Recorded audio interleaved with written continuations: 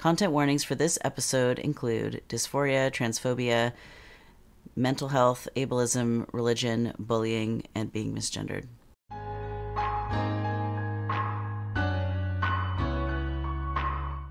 Welcome to GenderMeowster Podcast Network. Genderful is a talk show featuring non-binary and trans folks discussing various topics and special interests. We kindly remind our listeners that no person is a monolith of identities. All opinions are the speaker's own. This show airs live on Twitch at twitch.tv/GenderMeowster, and VODs with show notes can also be found on YouTube.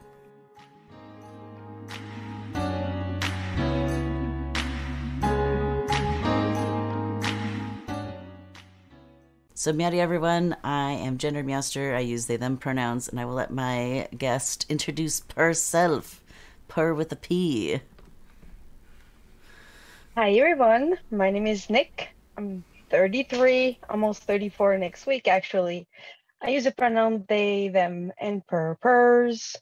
I work in quality control in call center. I'm fluent in French and English, and it's an honor to be here with you all. I'm very excited to talk about what it's like to be a little bit older and being queer, what it was pre-internet, and why it's important to have a bridge between older people and younger people. I also had a very nasty cold this week, so my voice is a little croaky. I'm very sorry. But and I tend to speak a little fast when I'm nervous, so we'll try to slow down to make sure everyone can understand me. And my interests are TV shows. I adore bookbinding, different fan fiction that I like, and I adore video games. Nice. Do you have a favorite video game or like a top three if one is not enough? Top three would be Ocarina of Time. I grew up playing this game in my room for hours on ends. I really liked Pokemon also. I used to play on my Game Boy Color with the cable so we could exchange Pokemon. So I've been playing these games for a long time. And recently Stray just shot up in my top three. Nice. It's a very recent game, just got released, but I played it and I passed it in one day and I adored it. It's a gorgeous game, super fun to play, and beautiful graphics. That's awesome. How many hours did it take you to complete Stray? Probably a day, the full day. And we were like two people passing around the remote control. Nice. So like I wasn't the only one playing. Sometimes I had issue with some steps of the game, so I would pass the remote control to my friend who'd do these parts, and then I'd grab the remote again and do all the looking for clue stuff, and he'd fight the monsters. So we had a good team going on. That sounds so fun. I also acquired Stray recently. I haven't tried it yet. I'm saving it for stream, but my schedule's sort of full, so I have to wait like 2 weeks to try it out. I'm like, oh no. But oh, that's so fun. I love that. I've even seen like the modding community are modding like pick the color of your cat and cat farts. Yeah, communities are amazing. They help develop stuff like that. I did see that you could customize, so that's something I'll look into because I would love to play with my cat. Yeah, so fun. I love it. Well, awesome. I'm so grateful that you're here, Nick. You were recommended to us by Lexington, aka Trans Griffin, and it's so fun to have you here on the show. I'm very excited to be here. I love participating in projects like this, as we'll see when I talk a bit more later about it. I've been always involved with queer projects. I've always been volunteering for queer causes. So I'm very happy when Lexington reached out and asked me if I would like to be here. And I said, gladly, I would love to be here. Yeah. Oh, I love that. So I have a couple questions that I typically will ask all of my guests. The first one is, what are some things that you can trace back to your youth that indicated you might be trans one day? The best story I have with this is I was very tomboy when I was a teenager. I would wear boys' clothes. I would tie my hair in buns because I couldn't have short hair. So I would tie my hair so they would be hidden. I would wear hats all the time and trying to be as masculine as possible. And when I turned 17, my mother sat me down and told me I needed to dress as a girl because I was a girl. So I decided I would become the most pink thing that ever walked on Earth. I just started to become the personification of the pink color, Mm-hmm. from my hair to my clothes to the stuff around me to the color of my room. Everything was pink, pink, pink everywhere as a, here you go, mother. I have done as you wished. I am now the pinnacle of femininity. But I was just a way of, trying to um, confirm, and but in a snarky way, it was just Mm. my name was Pinky back then. I requested my mother call me Pinky, and I was very, very, it was excessive, the pink thing, but it was my way of, rebelling against this opposition, or like, you need to dress a certain way and act a certain way. And I did not enjoy that at all. So I rebelled in my own way. Yeah. I feel like that's so gender to be like, I'm gonna overdo it. I'm gonna out feminine you and it's gonna make you uncomfortable. Yep, yep. At my 18th birthday party, they were kidding because everything was pink. Like, they even pull up like pink sheets on the wall, and my Hmm. mother was like, "I can't find my daughter. She's hidden in all the background, you know." And I was like, "Yeah, that's it. You get it. Now you get what I was trying to do." That's awesome. What's your favorite color now? It's still pink. Actually, I kept Pinky. When I changed my name, it became my middle name. So I still Nice. have the name Pinky to this day. And That's so cute. it's not something that I ever let go. Gender has no color, has no gender. I still stand by this. And pink, I am pink. I'm bright, I'm shiny, I like to have fun. So pink is a great color for me. I love that. That's so nice. Transgriffin says malicious compliance at its finest. Exactly. That's a great word to define me. Malicious compliance. Yep. I love that. That's so fun. Yeah. Um, so how has your relationship to gender evolved over time? Like clearly you're now this they per being. Yeah. Tell us more about your journey from there to now. Yeah, it went from extremely feminine to rejecting gender completely on a full scale, whereas I actually moved because I grew up in the French province of Quebec. And in French, everything is a gender, female or male, everything. There's no Mm-hmm. it, there's no they. So it was a great cause of, um, you know, dysphoria. It was dysphoria of being constantly misgendered. So I moved out of my French environment to an English environment, and then I started to evolve more with they them pronouns. Starting to let go of the binary and identifying more as NB and non-binary, and trying to, even with my surgery and my process with testosterone, I really wanted to be as androgynous as possible. And I arrived with purrs because I was talking with an older um, friend of a friend will say, I was saying, oh, I can't never wrap my head around they, them. And just as a stroke of genius, I just looked at them and I said, well, you wouldn't be able to handle my pronouns because they're purrs. And that person's jaw just fell on the floor and they just looked at me with huge eyes. And I was so proud of that moment of really like shocking them into realizing, hey, you have it easy with they, them, you know? Mm-hmm. So that was my first time I actually used purpose, and I really liked the idea of advocating for just they, them by shocking people or by, making them realize, hey, pronouns are important and you need to be able to understand slash use them. Mm-hmm. So that was my journey with Purse. I still use it a lot on the internet.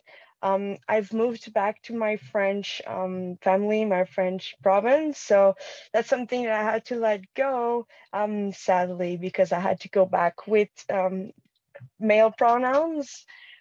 So that's even something we need to consider to like language. That's something that dysphoria within the language is something I never realized before I came back here. I spent so long in the English living world, that when I came back here, I had this shock of like, right, I can't use my preferred pronoun here. Like, how am I going to do? And it's always this constant conversation of like, my pronouns are he, him, and please respect that. So Hmm. it's constantly trying to advocate for my own gender. And it's something I do willingly and gladly because it's important. You need some people that stand up for everyone. And I'm that kind of person that will stand up and speak out loud for everyone because I believe we have to help each other and build bridges. Hmm.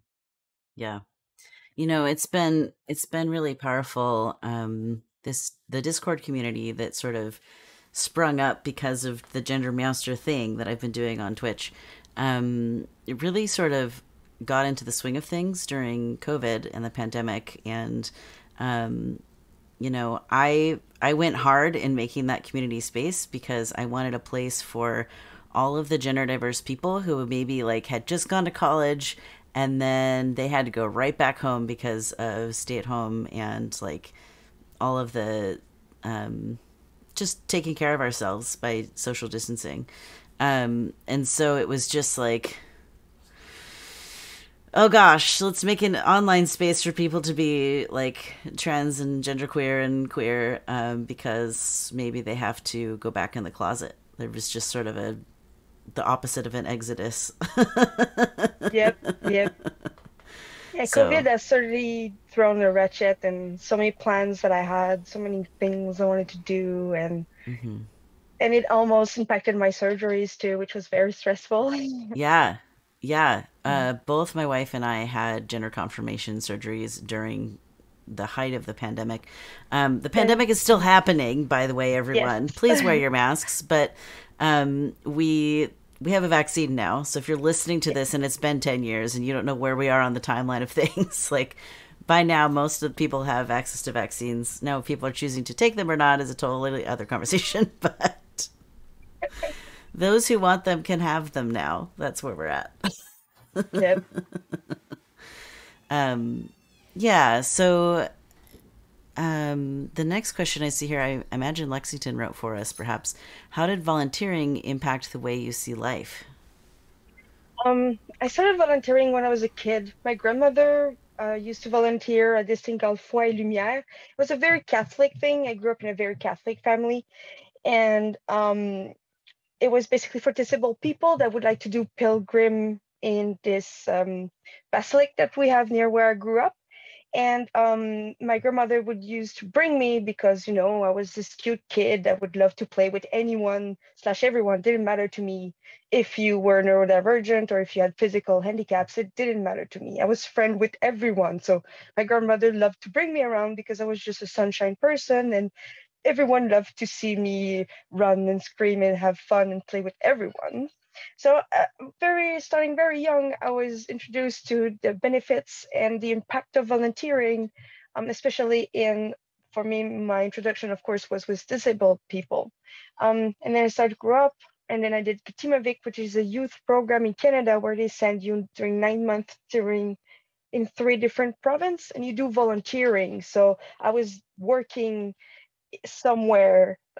For example, when I was in New Brunswick, I was working for a hospice. So during the day, I would work at the hospice and then we'd go back home. We were 12 people living together and we'd go Mm, on road trips and would explore.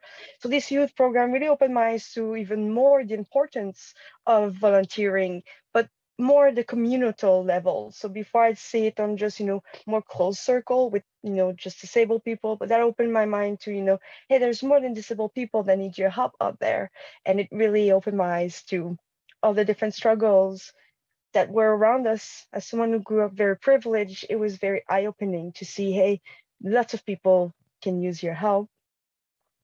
Then when I started to work, I was part of LGBTQ committees as much as I could. I worked for TELUS and I was part of their Spectrum, which is the LGBTQ group. I loved being part of this. It was volunteering. So on top of my work, I did that too. Something else again, volunteering. And then as I started my transition, I helped build a line for youth, queer youth called QChat. It's based in British Columbia.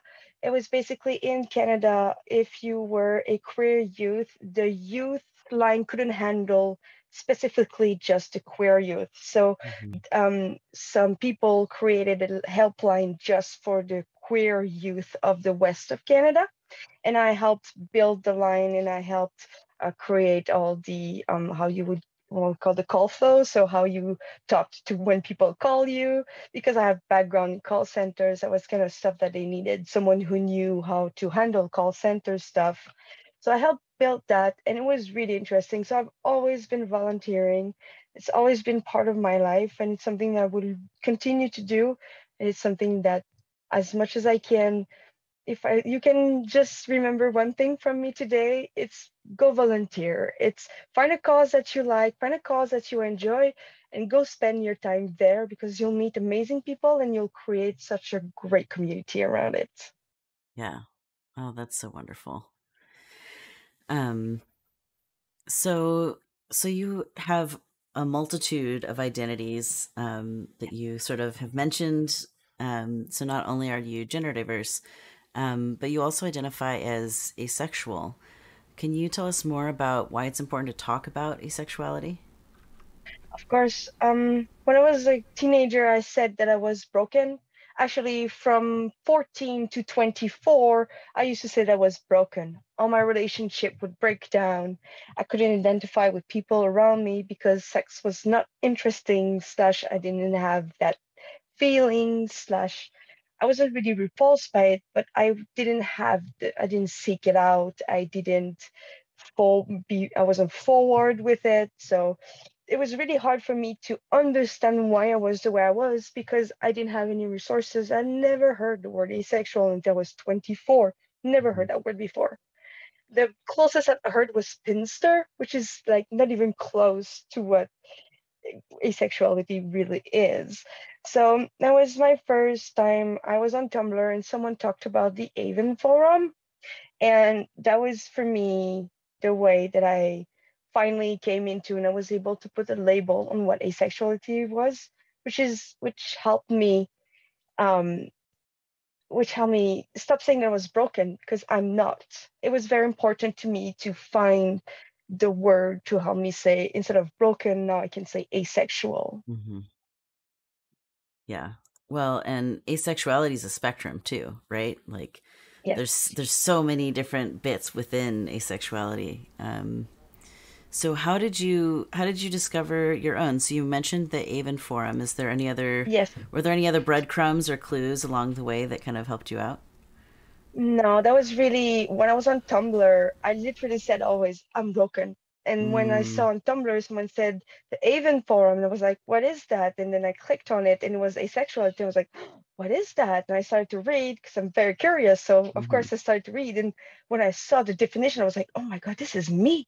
That's mm-hmm, me. There's people like me. And I saw the number of people on that forum, and I was like, I'm not alone. So it was such like a lightning strike of like, I'm not broken. I'm not alone. It was such a revelation, and it was for me, such a game changer. It really mm-hmm. helped me a lot. Yeah. Yes. Um, how has ace representation changed over the years, and what should change now? Like what's happened so far, and what are sort of the next edges of evolution? It's been up and down, honestly. I've seen highs, I've seen lows. Um, of course, we can't talk about asexually without aphobia, of course, something that is rampant. Um, might it be people that say that asexuality doesn't exist?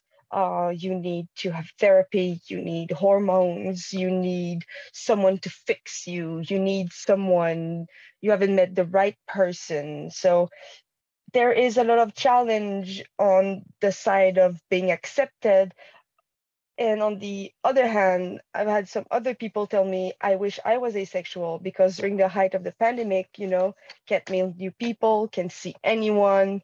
So jokingly, people would say, hey, I wish I was ace because I wouldn't have to worry about hookups and stuff like that. So it goes to both ways, where, you have the negative, bad stuff, and then you can see some light. Hey, yeah, that's right. I didn't have to worry about that about the pandemic. I was I didn't mind. I was fine. I was alone. It didn't matter. I had my blanket. I had my stuffies. That was enough for me. So it's been a very long ups and down.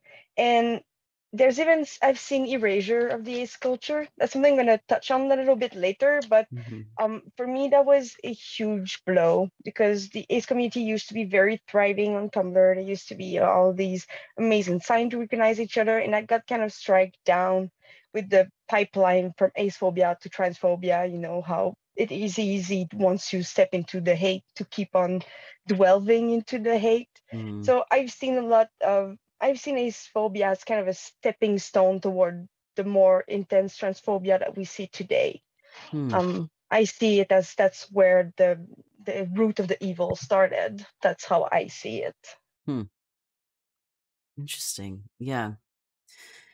Well, and I'm also curious about like Tumblr as a platform. Like that's definitely something that I think people in their 30s and maybe Yeah. 40s are like really into. Mhm. I'm about to turn 33 next week, so I think I'm about a year younger than you. Yeah. But I don't think I have a Tumblr account, or if I do, it was like one I made in high school for like a minute and then I stopped using it. So I wonder like what the ace communities are like on other platforms. Like, I know that Reddit, for example, has ace spectrum spaces. Yeah. Um, yeah, and I don't know. I feel like my Discord server in particular is pretty ace friendly because we're safe for Mhm. work. A lot Yeah. of queer spaces are very like horny on main, and it's a Mhm. lot. It's like, Yep. y'all, Yes. tone it down a little bit. Yep. So you know, we're still sex positive, but it's also like, but also keep it safe for work here because a lot Yeah. of people are on the ace spectrum. I feel like, um, especially so my wife is trans femme and she's had her bottom surgery, which we've documented it on YouTube, like it's way out there, so I'm not like outing her or telling her story that she hasn't already told publicly. But it has definitely landed her more in the A spectrum because not only did she lose testosterone with the removal of some body parts she didn't need anymore, but she also like it's taken a couple years for the nerve endings to even start working at all down there, Mm. and so she's been this sort of demi ace something kind of flavor for a while, Mm. and I think it's important to talk about that. That's normal. That's a thing that can totally happen. For the trans masculine folks on HRT, sometimes you get less ace than you were before. That's also real. Yes. I won't go too much into details because I don't want to squick anybody, but yeah, it's fascinating how like not only sexual identity but also like sex drive can change over time within like transitioning. So, anyways, so how does one find community with other ace people now? Like we mentioned a couple of platforms, but I wonder if Yes. there's some other resources you have in mind you'd like to share. For me, Tumblr was because the downfall of LiveJournal. Mm-hmm. LiveJournal is, that's old. So LiveJournal, when that crashed down, I moved to Tumblr, and that's where mainly I found my community. Um, I'm still on Tumblr. I'm still very active. Even the link I sent to promote is for my Our Flags Mean Death blog. So I'm very active on there. I adore Tumblr. For me, it's the lack of algorithm on there. So compared to any other platform, you don't have an algorithm pushing some random stuff at you. It's just people that you follow, the stuff they post that you see, which is amazing. And it's in chronological order, which is scratches an itch in my brain that is very peculiar. Mm-hmm. To find a community, it's also important to think about real life. It's important to go out and to have connection with real people. I know we talked a lot about community online, but it's great. I have a big community online for diverse, interests slash um, exactly like your Meowster Discord. So I have different online community, but it's also important to have real life community, to have people around you. And I know when you're younger, it might seem impossible or hard or it's never going to happen to you, but it will. It takes time, but it will happen. The connection will come. You will meet people that are like you. You will build a community and surround yourself with people that think like you, have the same value as you, and see their life the way you see it. It is Mm-hmm. something that you have to keep in mind when you're young, because I was distressed when I was younger that I wouldn't find that community, that I would never find people that were like me, broken. That I was thinking back then, but um, I never dared to hope that I would find a family, a community, a circle of friends that I would be comfortable to be myself with. But it happens. It Mm-hmm. happens. You just have to build it. You just have to work for it, but it'll happen. It'll happen. Yeah. So we just bought a house in April and had a housewarming party. And it's like the first gathering we've had in years because COVID and all of that. And half of the party was like my wife's um, software engineer coworkers, and half of the party are my like queer and trans friends of various flavors.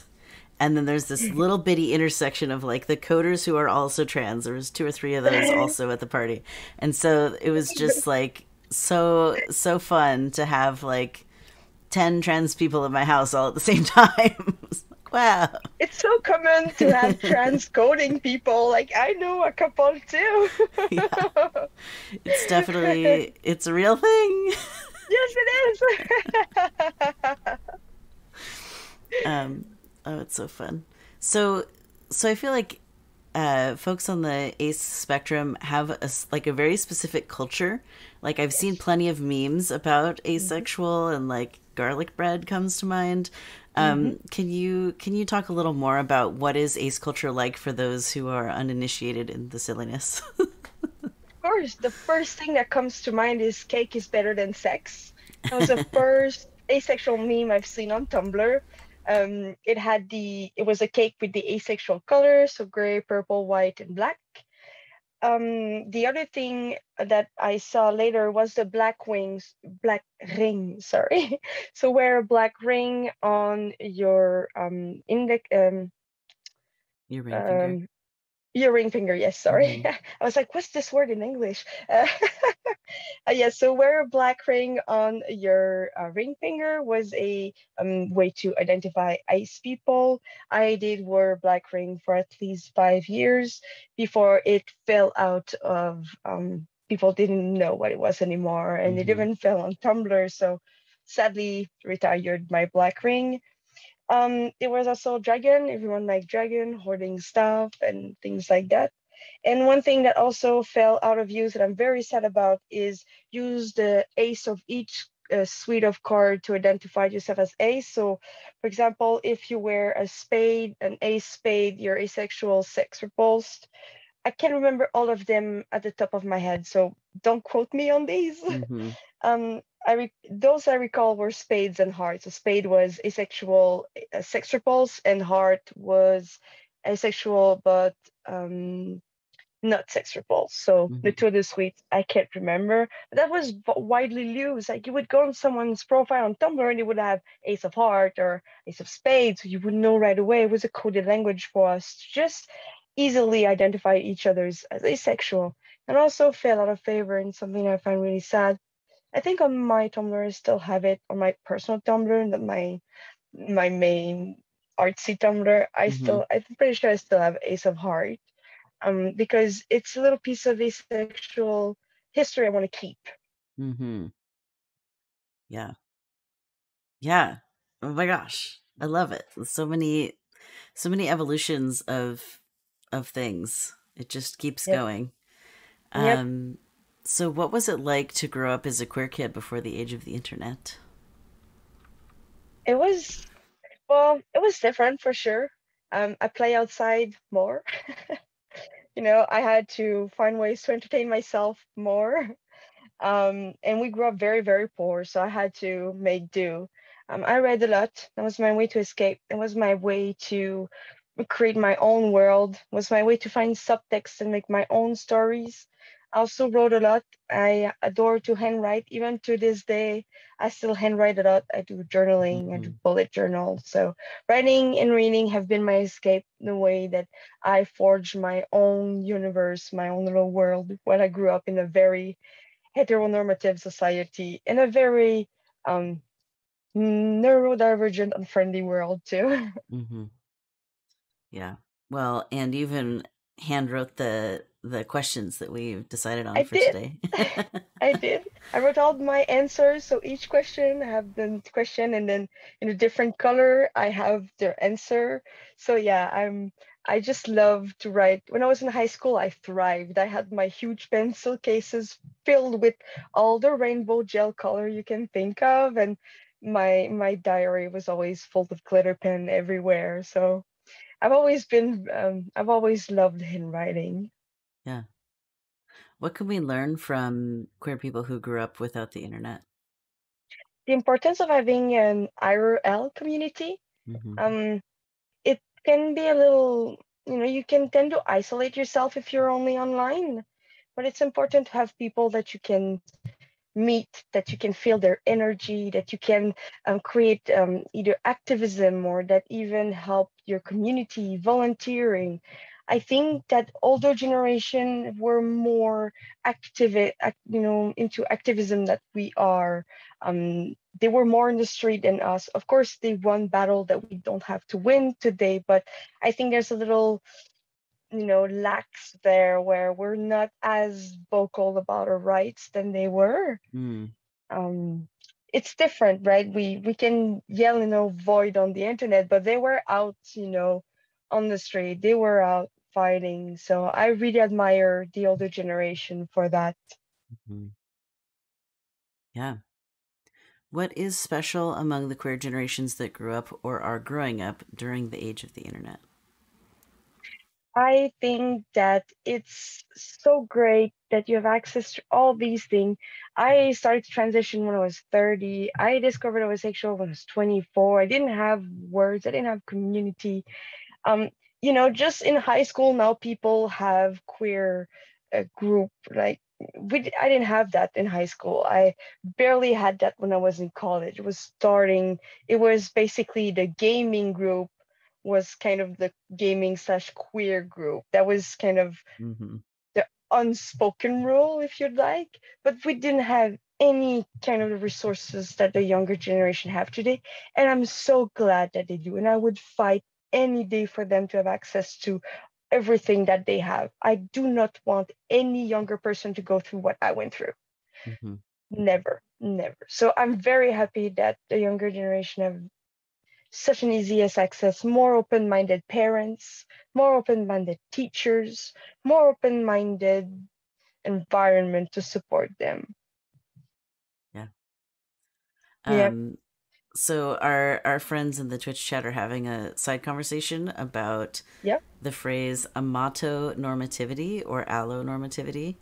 Mm-hmm. Um, and so they're defining amato as the assumption, or amatonormativity as the assumption that everyone is better off with a romantic and or a sexual partner. And they're saying Yep. that amato comes from the Latin word amatus. Interesting. So there we I'm go. gonna write that down. Yes. New world of the day. Word of the day. It is like that's funny.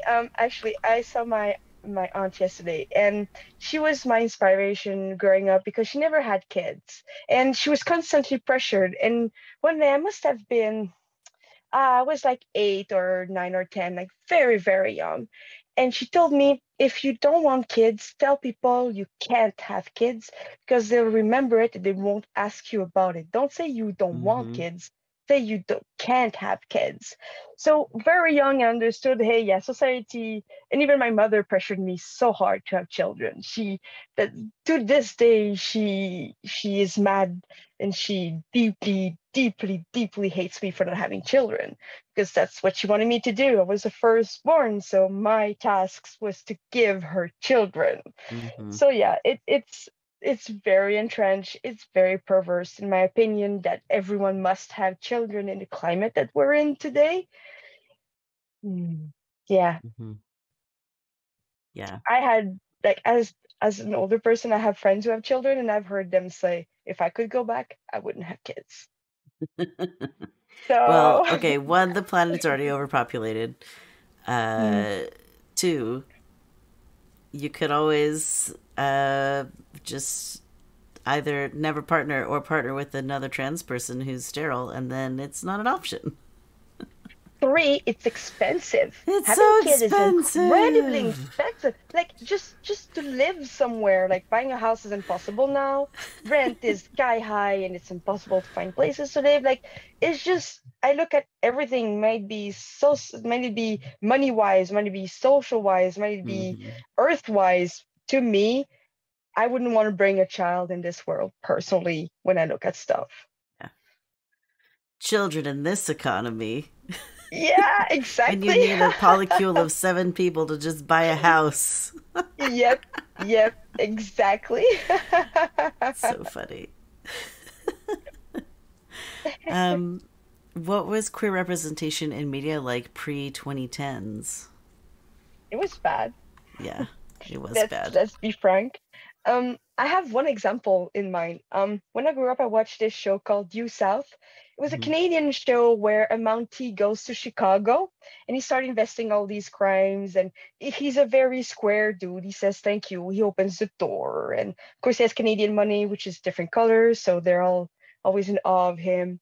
And the ending is kind of open-minded where he leaves with his longtime detective partner from Chicago and they both leave into the wild mushing away with dogs. So that's the ending of the show. It's very open, like are they not? And that was the only example that came to mind to me where I Hmm. saw some queer rep and it was well handled. Like I did look back on it later. I did some research, and Brendan Fraser, the guy that actually played the Mountie, did say that he wanted to have this touch of will they, won't they. So there was some bad rep, but there were some little things that started to appear.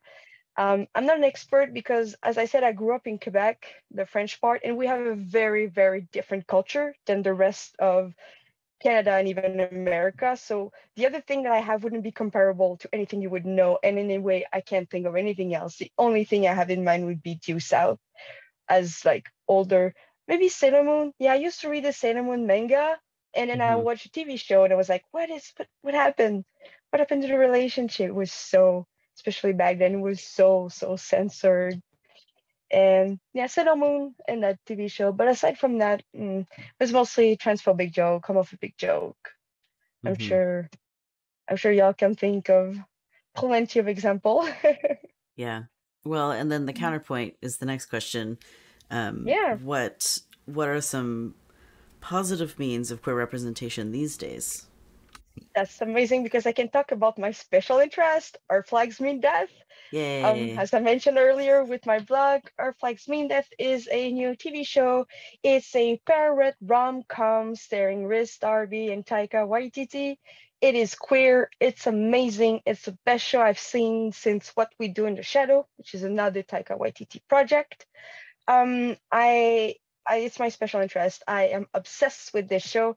I am obsessed with Vico Ortiz, which is a non-binary actor Hmm. from this TV show. The It's just so great. It's a queer love story. What's not to love about it? Yeah. Um, and it's such even the community is amazing, the actors are amazing, they're all humble because they did not expect the show to be this, because it's such a beautiful queer show. People just went through the roof with love with it. It was best streaming episode for like 7 weeks in a row. It was just people word to mouth just made the show explode. And I was very impressed with how the cast reacted to it, how they're talking about their characters and what they want to do about it. Also, I want to mention David Jenkins, the creator of this show, who also did another amazing show called People of Earth. Only had 2 seasons and was canceled. Another amazing show with queer representation.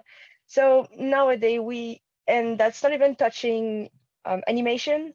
Of course, there's so many queer representation in animation. Hmm. Maybe Shira. I can't even think. How else? I can name them all. Nowadays, children cartoons is amazingly diverse and representative of so many different genders and sexual identity. So, Steven Universe, I'm gonna forget some of them, and so let's stop naming some before I omit some of them. But yeah, animation, Solar Opposite, Rick and Morty. Okay, I have to stop.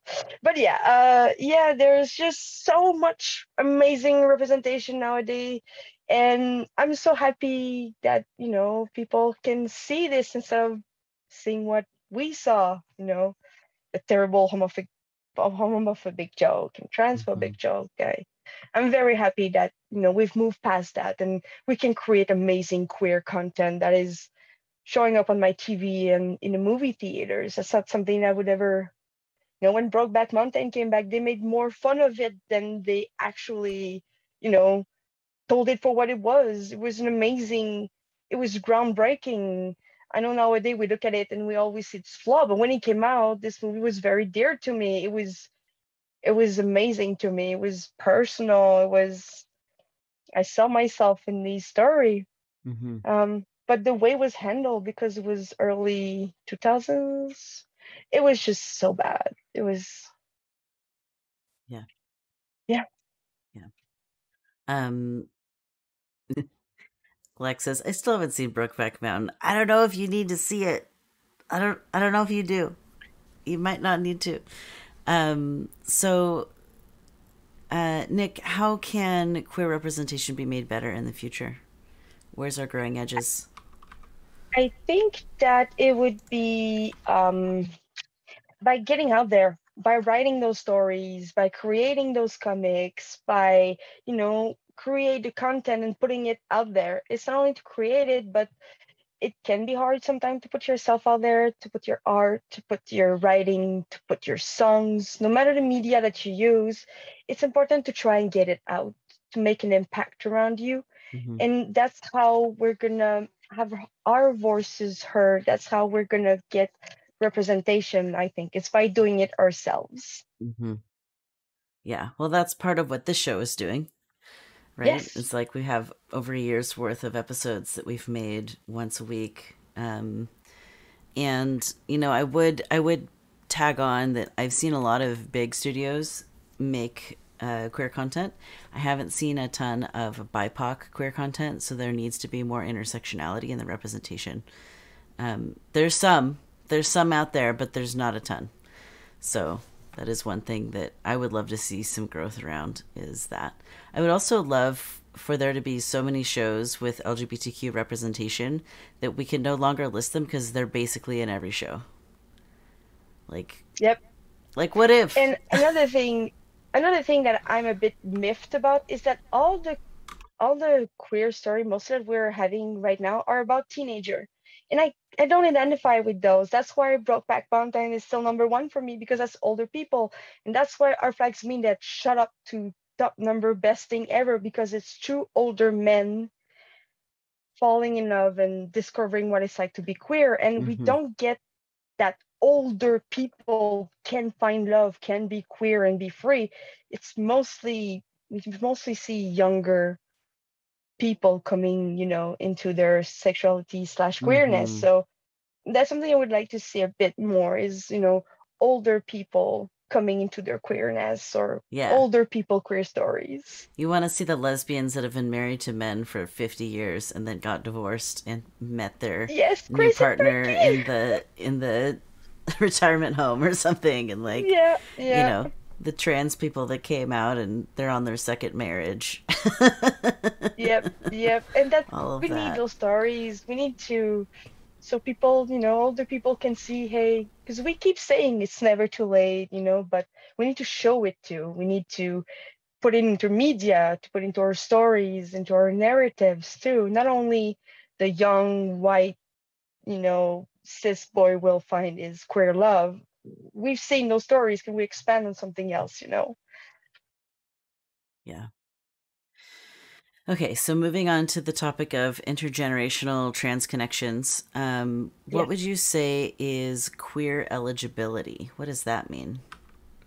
Um, I'm not sure. That's not a term I've heard before. I would Okay. say for me, I think what comes to mind is that whole gatekeeping of are you trans if you have dysphoria Mm, versus no dysphoria. mm-hmm. You know, Gatekeeping. yeah, gatekeeping. Mm-hmm. That's what came to mind when I heard queer eligibility. I'm not a fan of gatekeeping. I'm not a No. fan of stopping anyone from entering, well, except bigots. No, that's not true. Okay, of letting anyone who's identifying with the community, why would you shut that down? Because everyone wants support, everyone wants community, and there's already enough people against us. Why would you put your own people against you? So let's Mm-hmm. just be open-minded, live Yeah. and let live, and be supportive of each other. Yeah. The thing with an identity um, is that sometimes your understanding of your identity can evolve over time. And so someone might be identifying as as like a cis ally one day, and then 3 to 6 months later realize like, oh, this thing and this thing and this thing was dysphoria and not just something else. Like Hmm. or not even dysphoria, but like, oh, actually I don't feel cis anymore.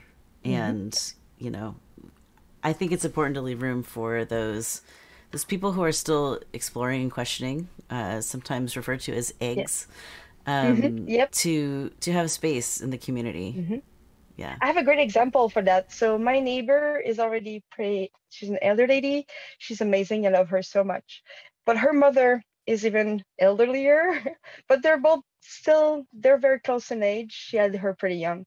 And her mother is, I would say she's a trans man egg because when she learned that I'm going to still use pronoun she because that's how she identifies, but Mm-hmm. she was so jealous of my top surgery and she was so Mm-hmm. jealous of the fact that I was taking testosterone. And I looked at her and I Mm-hmm. said, don't you think that you're a trans man? Like what you're saying is stuff that I used to say before I transitioned. And it's Mm-hmm. stuff now that I don't have to deal with now that I have transitioned. Have you ever considered? And it was such a shock to her. She never even thought to see it that way. I'm the one who said, hey, what you're saying sounds a lot like an egg to me. Like, I Mm-hmm. know you're almost 75, but hey, here's here's where we're at right now. You sound like me. You do. You sound like a trans man.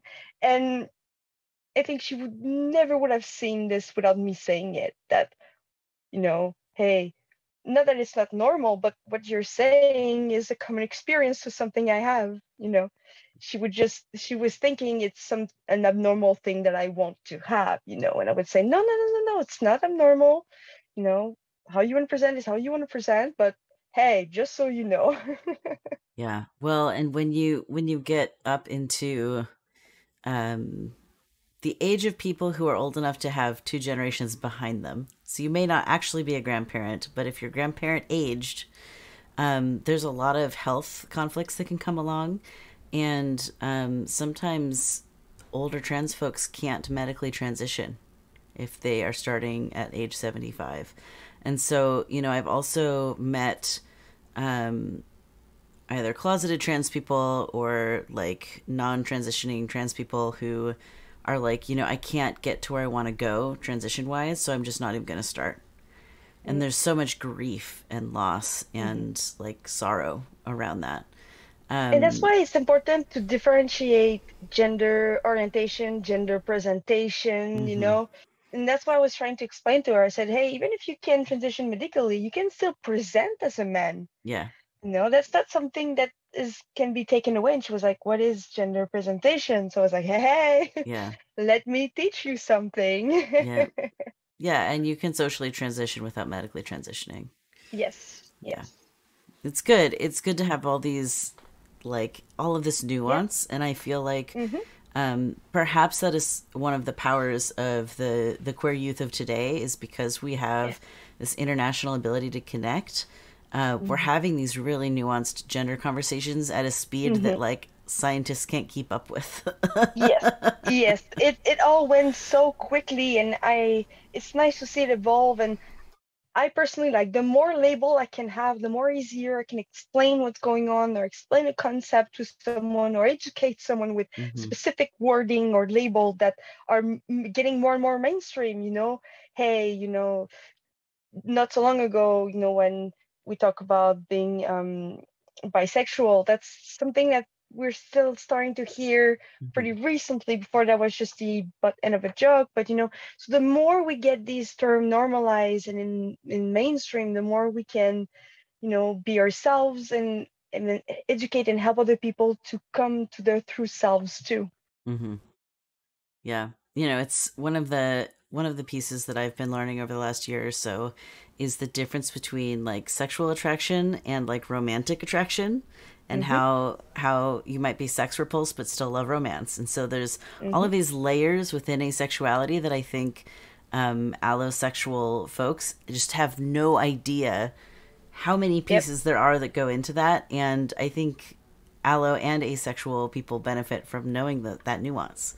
Because maybe wow, I really want to be a romancer. I don't really care about the romance part. We could just watch TV and eat popcorn. I don't need flowers or whatever. Like it's so cool to have all of that, the detail. I've been feeling quite a niche. I'm a dom, and I've been dumbing other ace people, and that's Mm-hmm. been something that I've discovered, that having a safe place to practice BDSM when you're asexual is something that Mm-hmm. can be hard to find. Yeah. So I've been very out there and vocal about dumbing without having the aspect of sexuality. There's tons of stuff that you can do when you dumb that isn't necessarily sexual. So Mm-hmm. that's another thing I've been less here, because let's keep this friendly, but PG-13. But yeah, that's something I've been advocating. BDSM is not only for sex, it can be a great way to connect or to treat anxiety. I had some friend who had fibromyalgia that would do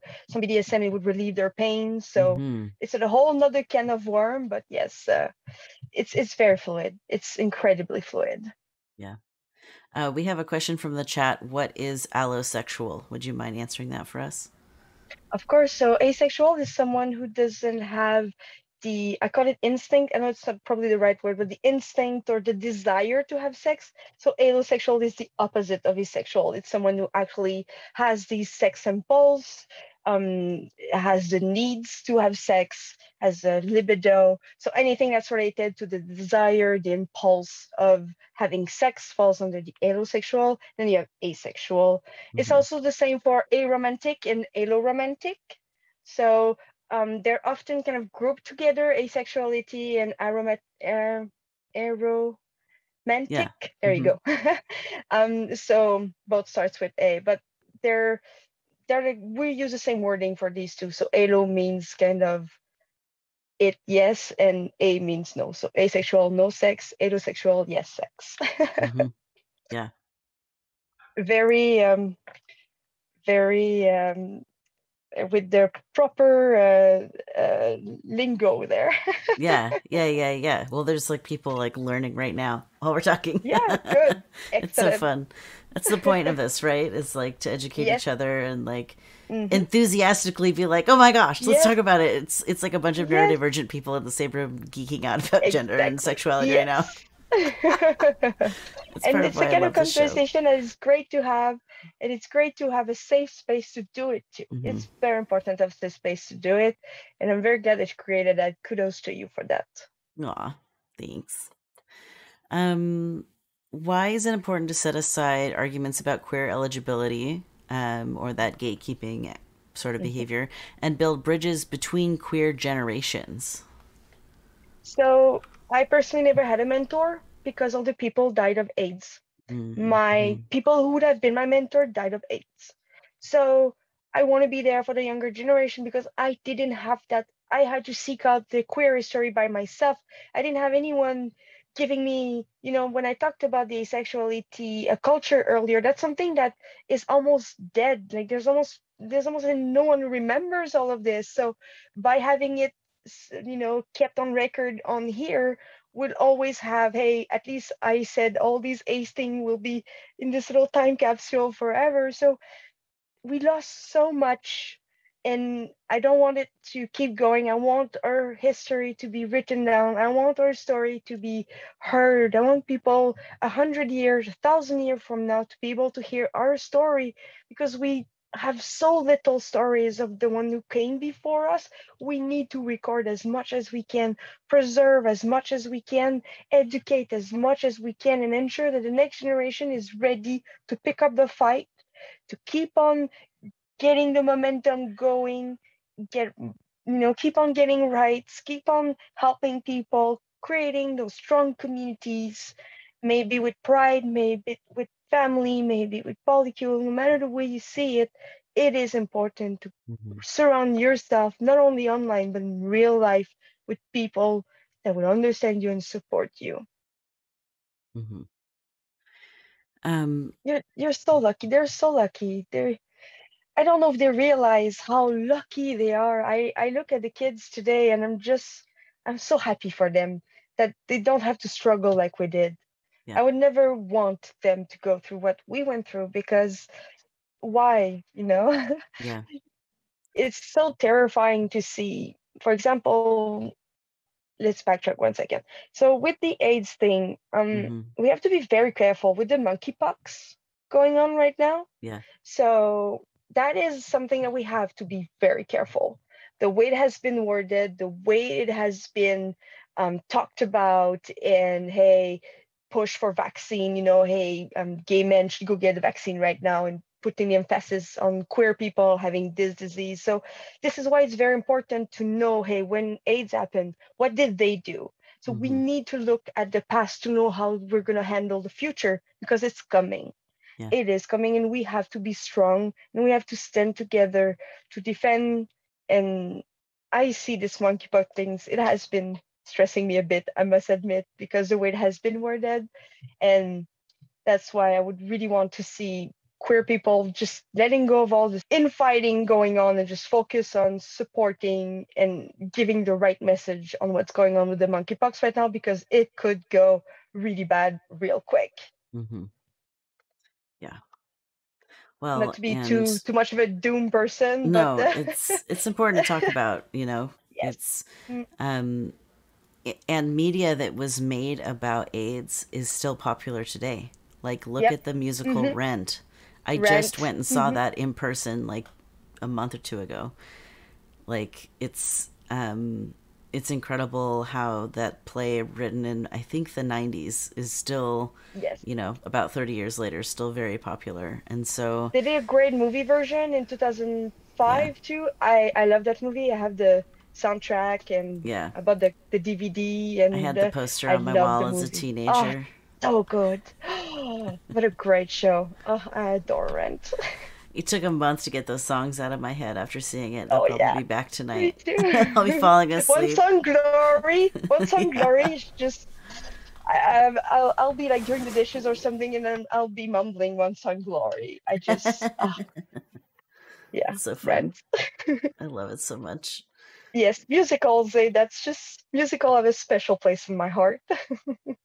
Yeah. Mercedes has a comment in the chat. The way monkeypox is being advertised is solely for men of all sexualities and genders, but not for trans women has been really interesting. Frowny face. Um, Interesting. yeah, Interesting. See, we're already seeing the flaws. Like, this yeah. is why we have to stay on top of it, stay educated about it, and, tell your trans friends, go get the vaccine. We have to support each other and ensure that what happened during the AIDS crisis doesn't happen to us again. We have to learn from our mistakes. Mm-hmm. We do. Yeah, we But do. thank you for pointing that out. That is something that we need to think too. We need to include our trans sister in that too. We do. Mm-hmm. Yeah. Yep. So let's see. Is there a specific generation of queer people that you look up to, Nick? I really admire the younger generation personally. I think that it's so great that they're so vocal. I just admire everything that they keep fighting for. I strongly believe that the youth are gonna save us. You go, guys. I will cheer for you. I will help you. I'm so proud of the younger generation. I Mm-hmm. really am. Um, so I just have about three questions left. Yep. Um, is there anything about intergenerational trans connections or asexuality or any of the other things we've discussed today that you want to make sure you say that you haven't had a chance to say yet? Tattoos. For me, Yeah. tattoo was an exploration of genderphoria. It took me years before I started to get tattoos. I was kind of a little chicken about it. Also grew strongly Catholic, so thy body is thy temple, etc., etc. Tattoos for me were such a great discovery for gender euphoria. I started to have tattoos on my arms 4 years ago, and shout out to my tattoo artist, amazing Leo. They are great. We will shout out later their studio. Go see their stuff. They're great. And they really helped me step into owning. It was just, I started to get tattoos just before I got my top surgery, just before I all my surgery. So they really helped me validate my gender and help me power through and, accept myself and be ready for my surgery. It really, just getting myself prepared for needles and stuff like that. Mm-hmm. So it was just really, it was really an empowering experiment to get tattoos, and now I'm completely addicted. I adore getting tattoos. It's just so validating.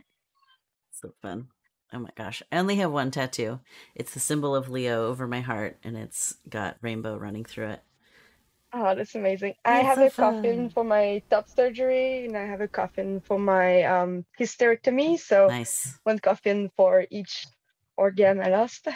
There you go. Now you really can't have children. People can step off. Yes, exactly. And Still for on my to-do me, list. That second yeah, thing. yeah, that's gonna be actually. I'm gonna talk a bit more to that when you're gonna ask about gender for, yeah, because that was my whole thing was Well, about yeah, that. let's talk about it now. Let's share an experience of gender euphoria with the audience. Yeah, so I thought top surgery would be the biggest gender euphoria thing because I've wanted top surgery since I was 13. But for me, it was the first month that I didn't have my period. That was Mm-hmm. the biggest gender euphoria I've ever felt in my life. I didn't think it would impact me this much. I hate having periods so much. Mm-hmm. It was hard on my mood, it was hard on my body, it was hard on everything. First month I didn't have to deal with that was just amazing for me. More than the top surgery, it was just instant relief for me. Yeah, that's so Yeah. awesome. You Yeah, know, the I testosterone kicked in, it stopped, and I was like, yes.